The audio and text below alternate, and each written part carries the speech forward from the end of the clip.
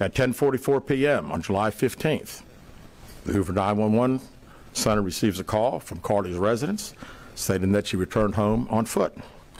In subsequent investigations, detectives obtained surveillance footage of Carlee walking down the sidewalk alone prior to arrival at her residence. She was conscious and speaking with paramedics when she was transported to UAB.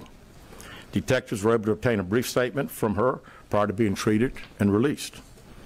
During the statement, she told detectives that while traveling down the interstate, she saw a baby walking down the side of the road and called 911.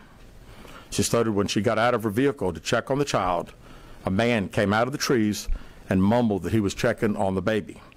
She claimed that the man then picked her up and she screamed. She stated he then made her go over a fence. She claims he then forced her into a car, and the next thing she remembers is being in the trailer of an 18-wheeler. She stated that the male was with a female. However, she never saw the female, only hearing her voice. She also told detectives she could hear a baby crying. She told detectives the male had orange hair with a big bald spot on the back. She said she was able to escape the 18-wheeler and fled on foot, only to be captured again and then was put in a car. She claimed she was then blindfolded but was not tied up because the captor said they did not want to leave impressions on her wrists. She said that they took her into a house and made her get undressed.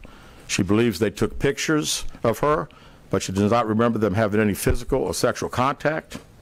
She stated the next day she woke up and was fed cheese crackers by the female. She said the woman also played with her hair, but could not remember anything else.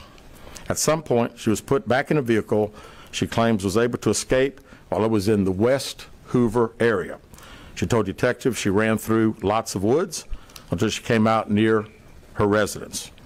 During this interview, detectives noted that Carlee had a small injury to her lip, and she claimed that her head was hurting.